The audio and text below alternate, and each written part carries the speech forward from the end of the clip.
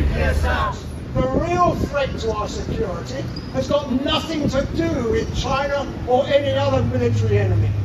The real threat to our security is the climate crisis, to which waging war and preparing war contribute hugely, and which absolutely prevent the international cooperation that must take place if we're going to cope with that crisis. Do we have to agree to another US-led war? No, we don't. What do we do to stop this slide into another war without it? We have the only way I can think of is that we have to organise, we have to speak out, we have to demand that this government changes course, as we do today. Anthony Albanese has to be told no to AUKUS and no to the war. The stakes are very high.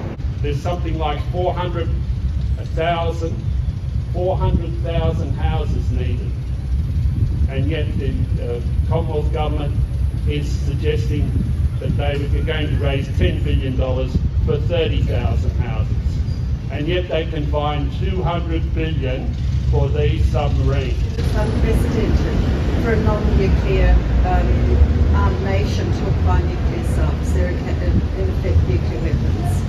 And the other worry is that the US and the UK nuclear subs use highly enriched uranium. It's about 97% in each sub, and so that's nuclear weapons grade. That the cost of the submarines and the militarisation that's going on to prepare for a war with China is money that has to be spent instead on affordable housing, bringing our hospitals up to scratch. I think the AMA said that 20 billion is required to bring our hospitals up to scratch. That's only the price of one submarine. The Anti-AUKUS Coalition have tried to initiate a broader grouping looking at launching a big protest against the Quad meeting, which will likely happen here in May. And essentially it's been a regional coalition for war about how they can launch war against China. So I think it's really important if we can get broader layers of people involved and have a really big protest in May. In particular, I think it'd be great to get all the local peace groups, all the different climate groups together to say, hey, let's fund renewable energy and deal with the climate crisis. No nuclear subs!